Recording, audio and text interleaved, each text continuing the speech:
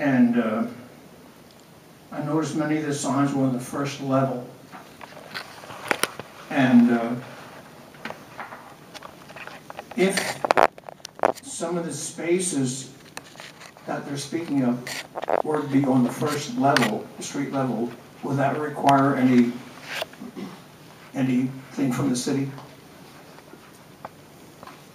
Exterior modifications in the historic district need to be approved? I'm sorry? Exterior modifications in the historic district must be approved?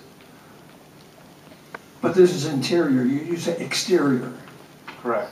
But in other words, they could have these flex spaces on the first level without any need or any permit or any whatever? I imagine it would depend on the zoning law. Well, the zoning law made it very clear that stores and restaurants would meet the requirement. So I guess we need to wait and see what goes on, where those offices go, whether the signs are just advertising the space or whether those offices will go on the first floor. So we'll know shortly.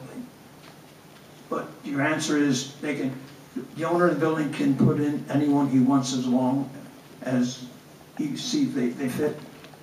It depends on in the commercial district, first floor must be retail or professional service, remembering that correctly. I'm sure Ms. Heller could clarify if you'd like to have a conversation with her. Yeah, it would depend where on the first floor they're going. All of the uses would be reviewed by the permit department and the zoning office before they're issued. I meant privately if you wanted to have a conversation. Okay. Thank you. That Is there anyone else who'd like to make comment on any subject? Mr. Haynes?